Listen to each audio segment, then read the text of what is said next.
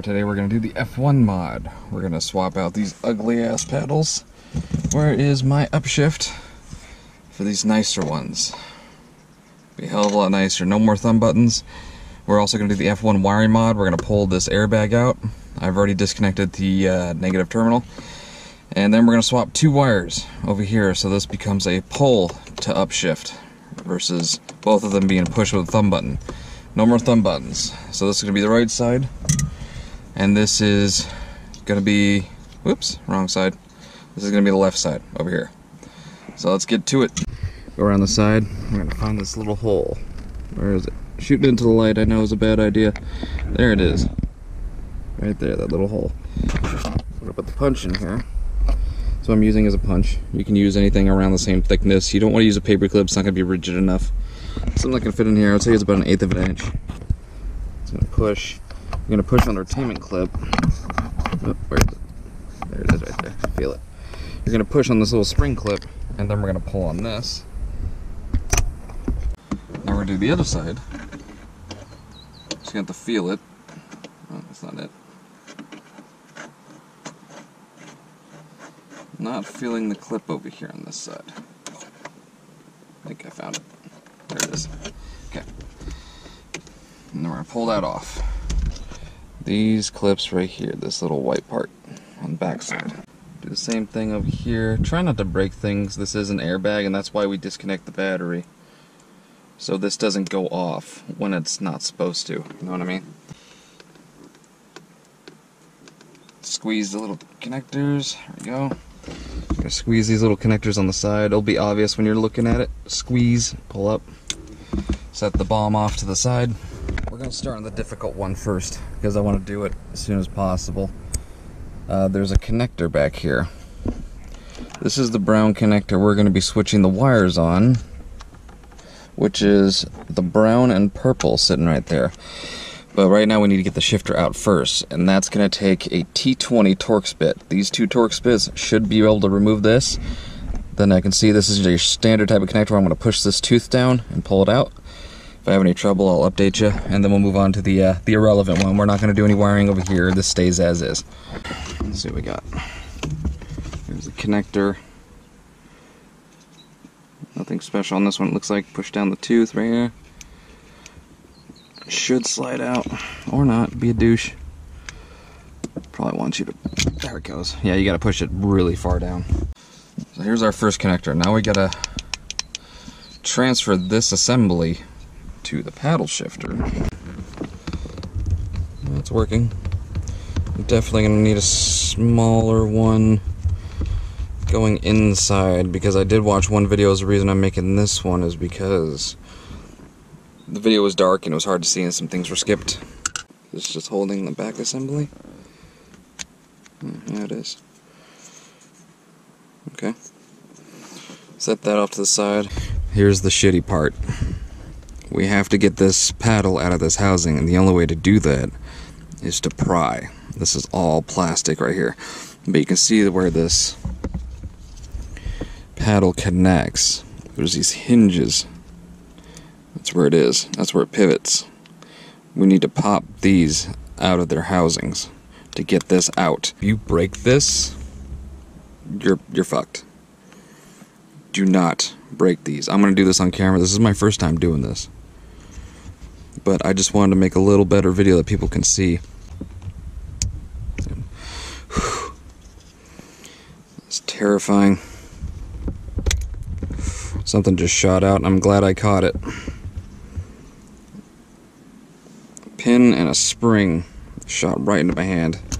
Now we have full access to both the screws. Let's go ahead and take those out. It looks like I don't have to go get a little smaller screwdriver because now I have room. So let's take these out.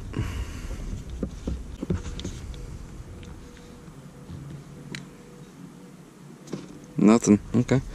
Set this aside. Go whoop right back into place. That is snug as fuck. So we got this screwed back on. Top side of the paddle is going to be where this little cylinder is. Now that little thing that shot on me earlier, the spring and the stud, is what gives you that click. So that has to go back in. We're going to start with that. Spring. We'll just call this the bullet. Okay, good. It'll actually sit in there. Be fucking careful. Sorry about the language, but okay, there's one. Okay, let's see if we can get push down and pull him this way and help with the other one. It just wants to pop out again. Okay, I'm pushing tension down this way where the pin is already set in place. It's not even all the way in the hole yet, so we're going to put a slight tension on it. Come on. That's back in spot. That's back in its spot. You ever just feel like you're forgetting something all the time? Okay, don't force anything on this. There we go. Just be careful. So we're going to put these screws back in.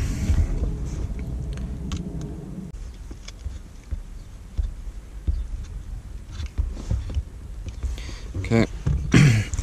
Their assembly should be back together. Right. So what I got is a cotter pin I bent out straight. You can use a paper clip if you want to do this, but I need something very thin and flat to get in here to release this pin. So we're going to give that a try. Here's this wire here. This plug naturally is through this hole, and that's what plugs in to the paddle shifter, right? The purple and brown wire, that's the two outside wires, are what we're going to be switching. I pulled out the front retainer on this. You can do that if you want, you just need to be exceptionally careful. It's about this big. And all I did was use my pick tool here. And I grabbed the bottom of it that was in this little slot right there. And I just pulled forward and was manipulating these little teeth on the side where it locks into place. On the side, there we go. It was locked into that.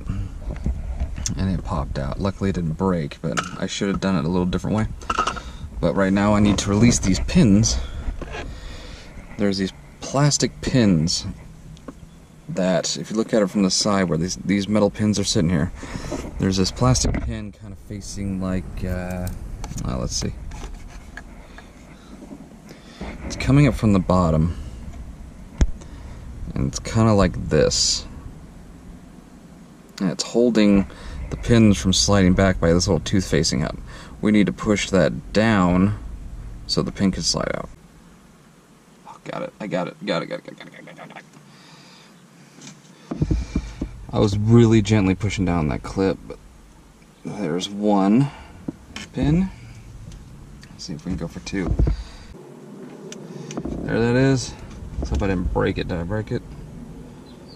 No, I still see them facing upward in there. I'm pretty much just gonna push until we feel that click. There it is. Come on, can't grab it. There it goes. Click. There we go. Grab the white retainer. Like that.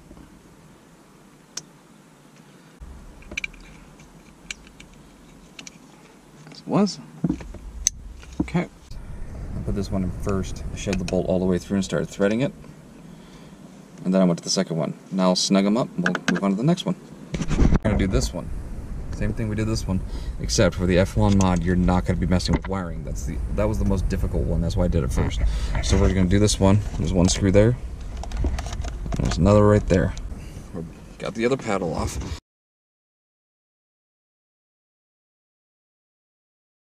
Let's see if we can do it in my hand. Okay, there's the bullet. Now we're on the back side.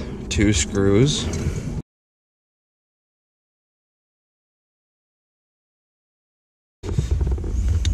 Slide oot, as the Canadians say. Down. Next.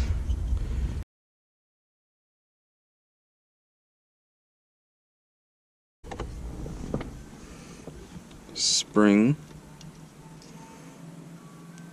Bullet.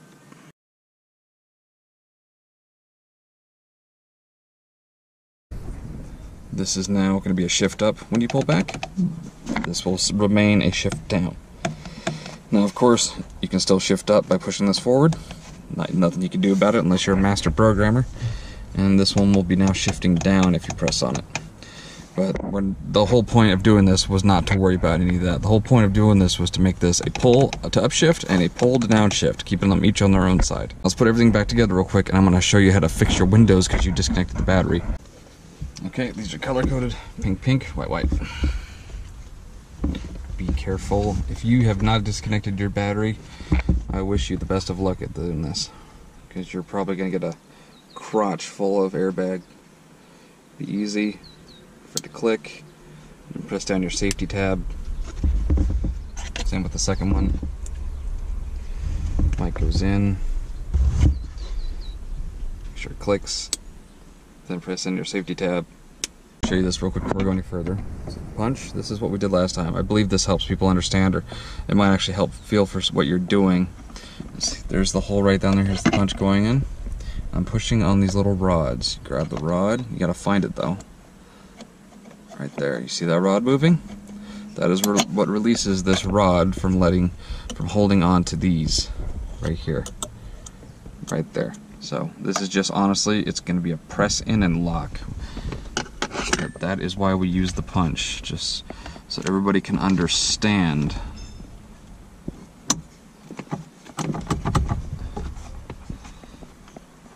It's in. That's what the finished product should look like. I mean, now it should be upshift and downshift. Alright.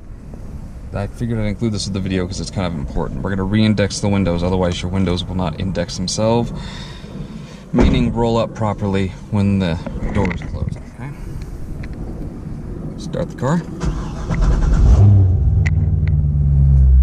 Alright. I'm gonna wait for it to cycle. Done with your bullshit yet? Okay, we're gonna re-index the windows. Raise. When it hits the top, hold. That should be indexed. Next one, raise. Hold 2 to 3 seconds.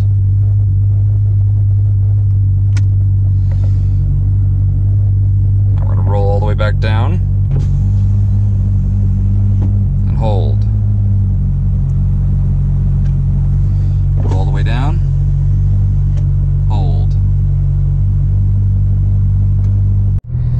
Alright, little troubleshooting thing. The paddles were not working when I finished. So I'm telling y'all now, be careful when you're running the wires through here because the metal bracketry that's back there. So I'm going to run to the auto parts store. I'm going to buy a 2-amp mini fuse. If you need to find this, it's your cruise control fuse. The paddles pull power from the cruise control circuit. It's down here in the footwell, right down in there. I'll show you where it is later, but I'm going to go replace this fuse and make sure it works. If it blows again, then I got a short somewhere in here and I got to fix it. Here's the fuse. It's right down here at the bottom. Plug that in. Hopefully that fixes our issue. I'm trying to hurry up. There's a woman talking to herself coming my way. Alright, here we are. It did work. Just back in the drive, back in the sport. Let's see if you can see the hood. I'm going to push the downshift button. 1, 2, 3. It won't go any higher, obviously, because I'm not moving, but down. Pulling back on this one over here. 2, 3. All works. Awesome. I really hope this works for you guys. Please pass it along or help somebody out. Again, if you have any problems with it not working after you finish, maybe you touched a wire, maybe you pissed it off, I don't know what you did. But you're going to look down there in the footwell, it just folds back. You'll see other row of fuses. It's in the bottom, center, in the middle. It's a 2-amp, and that's all you need to do. Take care, guys. Good luck, and enjoy your mod.